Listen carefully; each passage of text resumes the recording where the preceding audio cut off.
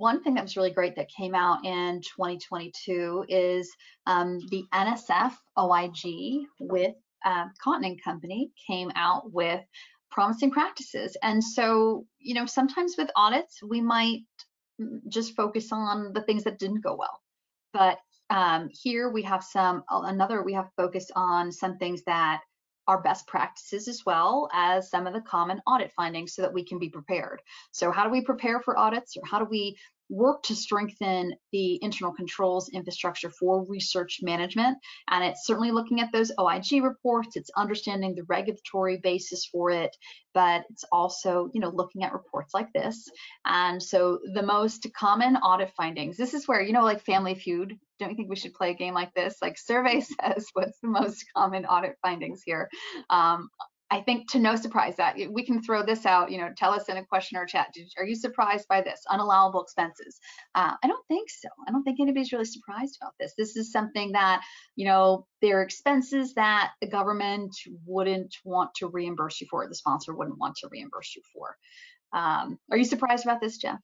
I'm not surprised, but sometimes I'm saddened. I mean, sometimes, and we'll talk about this when we get to the individual audits, but sometimes we're seeing stuff that we really should know about. And sometimes it means that, wow, we shifted a whole bunch of our apparatus to the latest and greatest concern that's raised. We can't forget about those old things, you know, what I like to call sort of the ABCs of allowability. Yeah. So, you know, those never go away, even if tomorrow we're worrying about, you know, conflict of interest. We still have to make sure that things are reasonable, necessary, et cetera, et cetera. So yes, they're finding them. Yes, it's the most common. No, I'm not surprised, but yes, I'm a little bit sad. Yeah, and it's really, particularly if they're found in my shop. You know, I agree with you, found in any shop, and it's really the foundation of the work that we do. But I will tell you, actually, there's one on this list that really makes me very, very sad.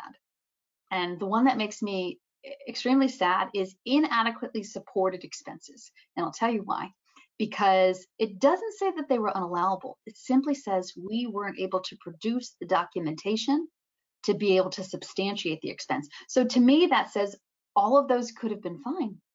We could have had a non-issue here, but we had a documentation gap, and that's what makes me sad. And in some cases, and this is, you know, part of course, the audit process is the audit resolution process. In some cases, you know, the documentation may have been there, people weren't able to produce it until later on. After the audit was over, you always have a certain amount of time in the audit to produce it. But think about that, you know, if you want to learn from audits, it's not just keeping the documentation, it's being able to get it back when you need it. You know, is it in that warehouse? Is it in, you know, a system? Or is it, in fact, you're just assuming it's out there, but it's not?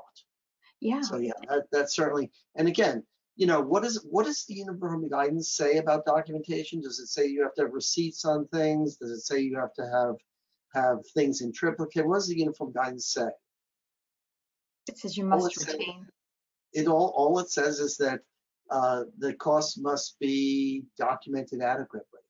Yeah. And so there's an opportunity there too, that if you've, as an institution, said, you know, you must have,